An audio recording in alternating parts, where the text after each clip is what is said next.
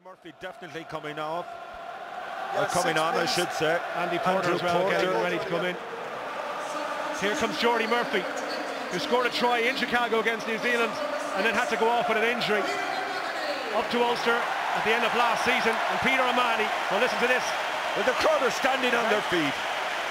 Every person in a green jersey, and I'd suspect anyone who has a black one as well, they're rising to the example that this man has given here today. He's given everything he has.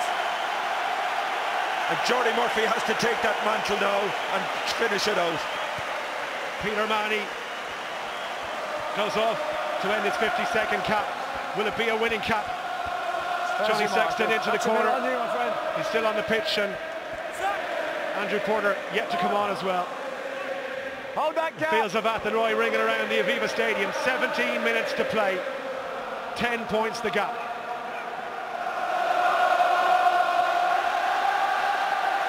First take for the substitute Jordy Murphy for Ireland. Ireland setting them all as well. McGrath launches one high in the air. Look at the height on that ball.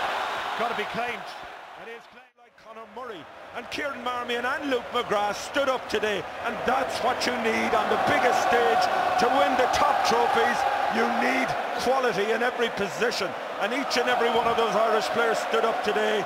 Devin Toner recalled, he was outstanding. CJ Stendercarry, Tyke Furlong, he laid the platform up front from the scrum.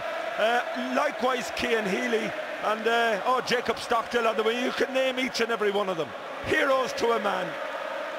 Heroes and history makers indeed. Claire McNamara is with the man of the match, Peter O'Mahony. Peter O'Mahony, congratulations, you are the Guinness man of the match. Rory Sheridan is here with your presentation. Peter, extraordinary performance, extraordinary night and an extraordinary result. You've beaten the All Blacks in Dublin. Yeah, look, it's taken a while, 100 and whatever years, but it's a special group of boys.